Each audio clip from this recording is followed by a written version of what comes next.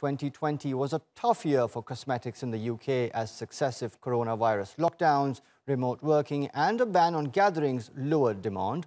But with social interaction back on the cards as the country begins to peel away at layers of restrictions, makeup sales and in particular lipsticks are rebounding.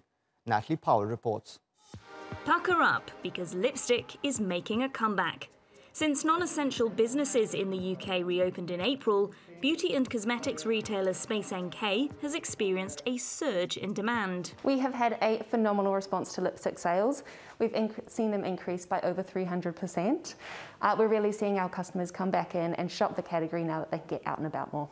80% of those purchases were made in store, and on the company's website, makeup has been the most popular category.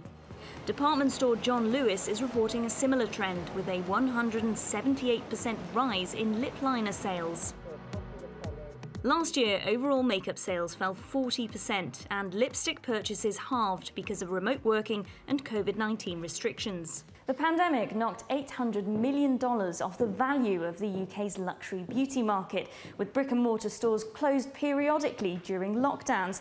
But as we all get back to socialising, demand is bouncing back, and makeup sales are seeing triple-digit growth, according to the NPD Group. Unsurprisingly, a lot of that is in products worn above the mask. We've also seen a fantastic response in eye makeup as well. As you can imagine, we have our eyes exposed. Mascara actually trended incredibly well throughout the pandemic. It was one of the subcategories that did continue to do well as a product that people still put on for their Zoom calls.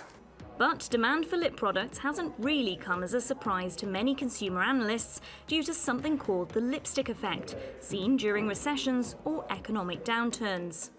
The lipstick effect basically refers to the fact that when people can't buy their usual everyday luxuries, they usually invest in smaller luxuries.